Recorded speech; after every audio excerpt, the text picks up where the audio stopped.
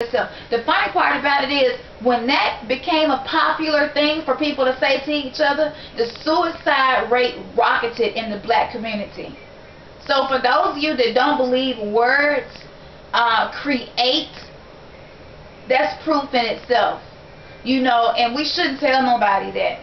We shouldn't tell nobody. And I know people say, well, no, I don't really mean it. I'm just saying, you know, like, what you said was stupid, or what you said, you know, now it ain't like that. Okay, well, if you didn't mean that, say what you mean and mean what you say.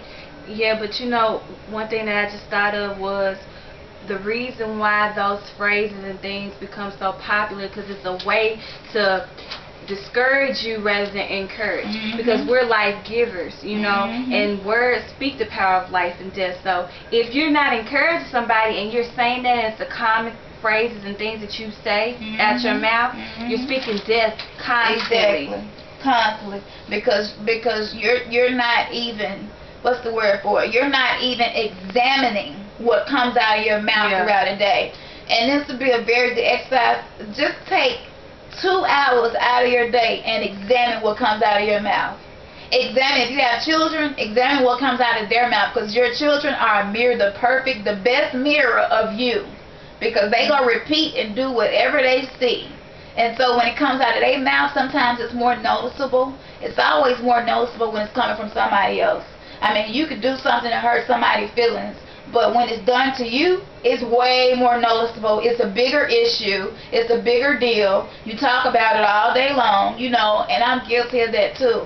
So just examine what come out of your mouth, what come out of your children's mouth, or even people that you spend a lot of time with. And if you catch yourself saying things that you know are negative, that's something to address, and not continue to speak that, you know, because we don't want to be speaking death. And whether you're a believer or not, we speak the power of life and death in our tongue. What we say, we're either speaking life or we're speaking death. We're speaking something positive or something negative. And what you say does create something. That's why I could walk up to a little child and I could tell a child, you will never be nothing. And those words will cause that child to believe that. And the rest of that child's life, they will create situations for them not to succeed. And a lot of us had that happen to us. That was spoken to us. Even if it was said while in anger. People say, you'll never be nothing, or you did this, or you so fast, or even for little boys, you so managed, you so bad, you so... Our whole life, stuff been said to us that shouldn't have been said to us. And it'll go to your subconscious. Well, you can say, I don't believe what people say about me. Well, you receive it whether you know it or not, and it's stored in your your brain. And it's a proverb that talks about, I think it was saying, you say something but you say you don't mean it, but that's a lie. You know, like saying stuff, saying, oh, I'm just joking. That's a way for you not to have accountability for what you say. Exactly. And that's something we need to keep in check. And this Bible thing, I thought KARDASHIAN said. If y'all watching, I love y'all.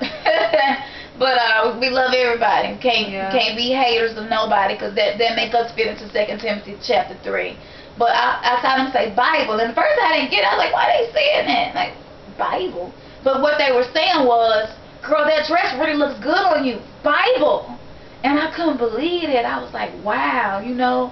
And I just remember how God talked about blasphemy and everything, and that's something sacred. Considering it to be nothing, treating something as sacred as if it's not sacred. And a lot of us don't know any better. But God will not let anybody go throughout life and not know any better. Okay.